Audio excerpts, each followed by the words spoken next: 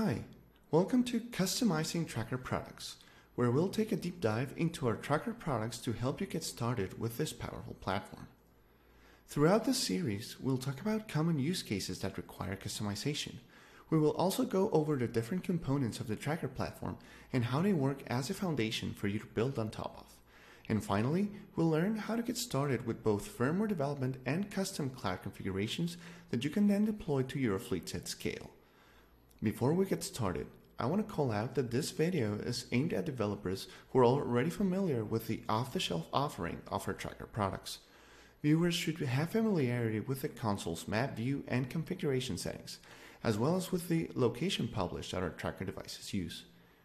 If this does not sound familiar, I encourage you to watch the videos in the description first before moving on to this one. Alright, let's continue. First, let's talk about why you would want to add custom logic to your tracker devices. As you can imagine, there are many different reasons for which you might require customizing your tracker devices, but these will typically fall under two main categories. Connecting external sensors, what we will typically call tracking plus. You want information coming off the CAN bus, a serial interface, or an external sensor and add it to the location data to provide meaningful context. Or customizing the fleet settings. You may want to send asset-specific data to your tracker, such as a registration ID or a calibration value for a sensor that varies from place to place. Or you might simply want to expand the default capabilities of our configuration, like to create polygonal geofences instead of circular ones. Any of these examples will require some form of customization, whether it be in hardware, firmware, software, or a combination of these. So let's dive in. Before we go into the details of customization, it's important to understand the tracker stack and how it builds on top of the particle platform foundation. Let's begin with the hardware layer. With our standard cellular SOM, the BSOM, we make no assumptions about the application it is going to be used for. Therefore, all of the decisions regarding power management, sensors, and interfaces are left up to the designer.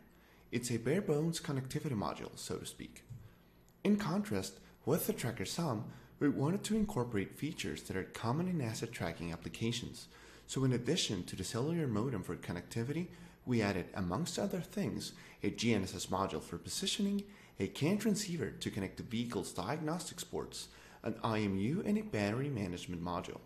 This greatly simplifies the hardware development process that you need to take in order to get your product out into the field. Now let's talk about the firmware layer. While you could certainly start from scratch with a blank project, for our tracker products we have a reference application architecture called Tracker Edge. It's meant to abstract the complexities of interfacing with the different hardware modules such as GNSS and CAN, as well as support the tracker-specific cloud features that we'll talk about later. The best part is that all of this was done with customization in mind. So even though behind the scenes Tracker Edge is handling a lot of stuff, it does so in a way that you're still capable of easily adding your custom work on top of it. To give you an example of this, take a look at the code snippets here. To the left, you can see a standard particle main file, and to the right, you can see the main file of a Tracker Edge application. With just a couple of libraries and 2 lines of code for init and loop, you're able to leverage all the tracking features while making it easy to add your use case code. And since this is a reference application, you're welcome to explore and extend the different libraries available, such as the motion class or the geofencing class, beyond what Tracker Edge uses them for. Lastly, let's go over the cloud layer. The asset tracking system adds 2 new services on top of the device management platform in our console. The configuration service used to store various fleet settings like publishing frequency and geofencing, and the location service that receives and stores geolocation data as well as any additional sensor data your devices are sending. One important thing to call out is that unlike with our traditional connectivity stack, we do store location information in a database for historical route purposes. This data is encrypted at rest in a separate database to ensure privacy shield and GDPR compliance. I hope this gave you a solid understanding of how our tracker products work. It's now time to take a deep dive into actually writing firmware for your devices. Let's go over the two ways in which you can get a local copy of Tracker Edge. The first one is to download it directly from our website. So go into our documentation page and go into the top firmware section. Then click on Tracker Edge and then on Getting the Tracker Edge firmware on the left. You'll see a drop down with different versions of Tracker Edge. Go ahead and select the latest one and hit download. Once the download is complete, unzip it and open it using Particle Workbench. Feel free to explore the different source files and libraries to get a better understanding of how Tracker Edge was built.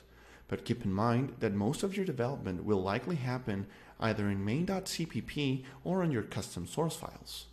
Now, before you begin, you may want to update Device OS as the default version is no longer supported. Also, you might get a prompt to update launch.json, so go ahead and just do it. And lastly, it may be possible that you're required to initialize the different get submodules. To do so, run this command on your terminal before you begin. The second way to get a local copy of Tracker Edge is using GitHub. Tracker Edge is a public repo, which means that you can clone it or fork it as you need. To get started, visit the repo's GitHub URL. Now that you have your development environment ready and a working copy of Tracker Edge, one of the first things you'll want to know is how to send custom data to the cloud. While you could certainly use our particle.publish API, for Tracker products, we recommend instead to append your custom data to the existing location publish. This way, you'll get the latest measurements and location data with every publish. To do this, you first register a location generation callback in setup. Define the new callback function, and in the function, add the values you need to the location object using the JSON Writer API. I'd also like to call out the following consideration when working with Tracker 1. In order to use the GPIO in the expansion port, you first need to enable the CAN bus power, even if you're not using CAN. This is easily done via the Tracker configuration object, and you only need to do this once during setup. Let's now discuss how to customize your fleet configuration to add your own settings and tabs and have those available in the console. As we've seen before, this can be helpful, for example, to send a deployment-specific sensor calibration value or to append the serial ID of the asset you're tracking to the location publish of your device. The first thing to know is that the fleet settings are specified in JSON schema. If you go into any Tracker Edge directory, you'll find a config schema JSON file at the root level. You can see in the picture how the console settings are a visual representation of the data within that JSON. We won't go into the full details of the schema specification, but it's important to understand that it allows you to provide descriptions to your settings, tell the console how to display the options like a checkbox or dropdown, and also do some basic validation on the input fields you use. So what can you add to the configuration schema? It supports standard JSON data types like strings, integers, and booleans, among others. Additionally, all of the settings can be defined as either fleet-wide settings or device-specific settings. And you can also specify minimum and maximum firmware versions that can be used to scope settings to specific versions of your product firmware.